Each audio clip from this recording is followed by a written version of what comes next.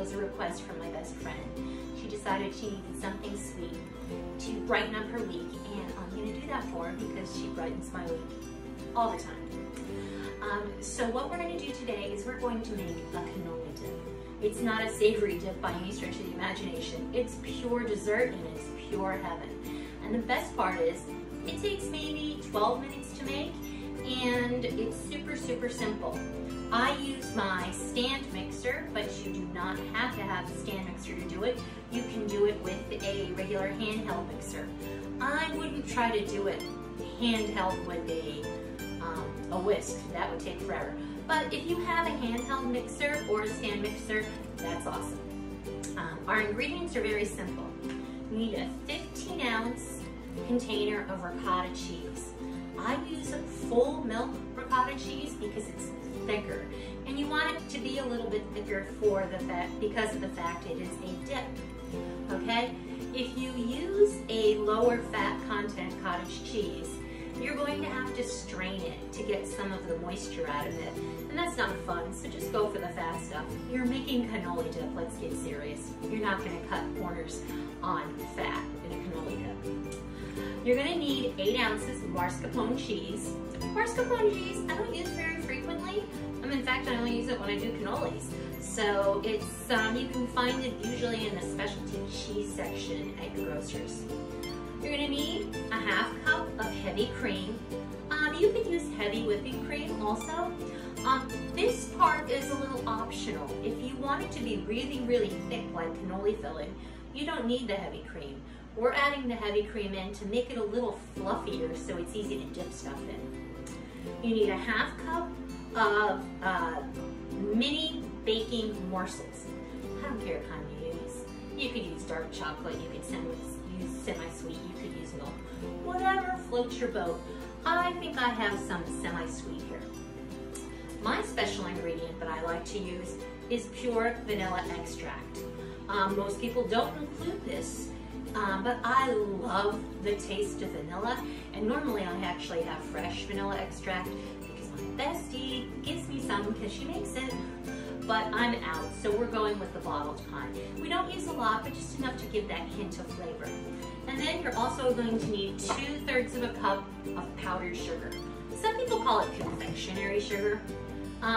Whatever, it's the stuff you use to make frosting if you're not familiar with the words. But otherwise, that's it. It's a super, super, super recipe.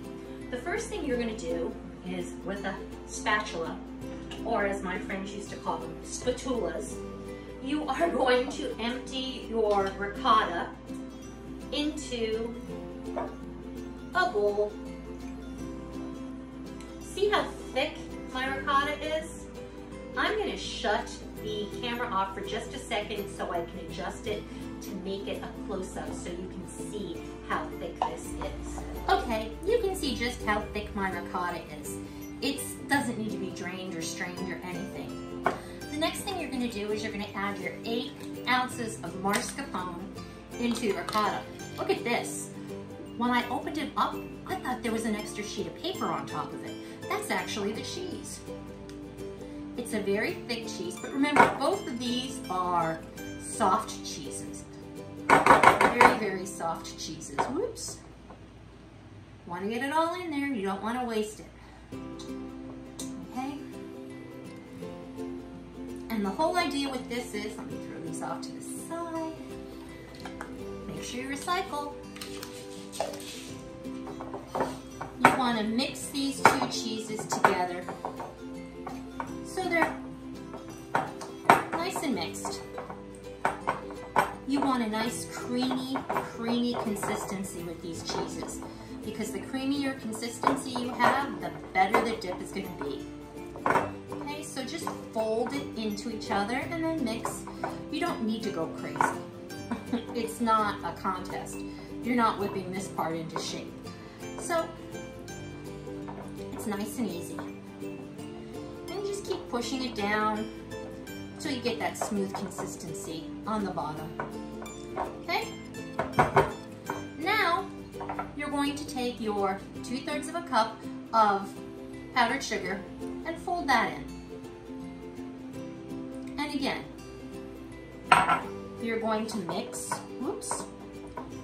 it until it's nice and creamy. Okay, so this is the deal. You can stop here. You really don't have to go any further. This is essentially what you're going to get inside a cannoli. This nice creamy texture that, while now, because it's out of the refrigerator, it's a little thinner. It will eventually thicken up once you get it into the refrigerator. But I like to take this a step further.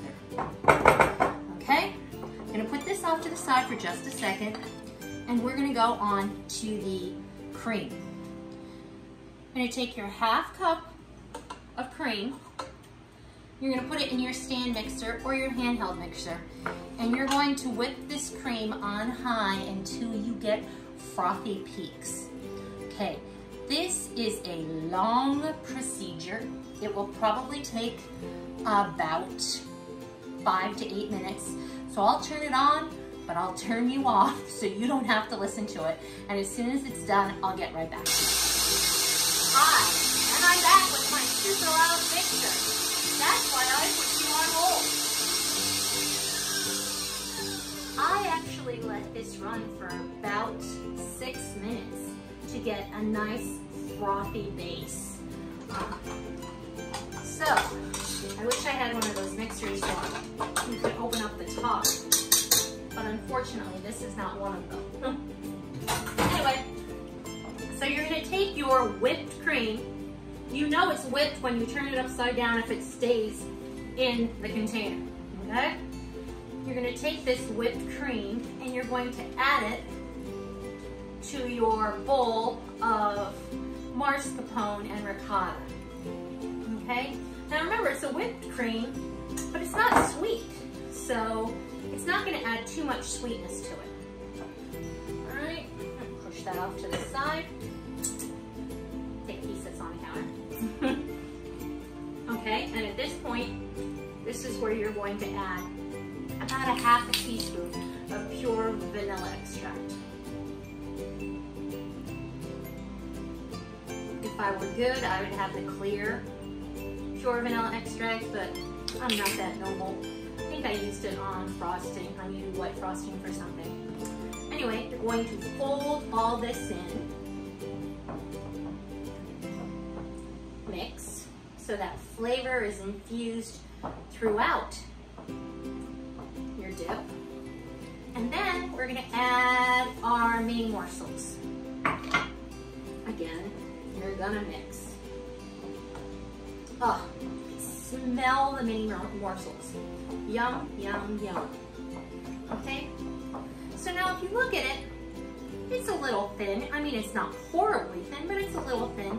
What's going to happen is when we put it into our bowl and put it in the refrigerator, it's going to set.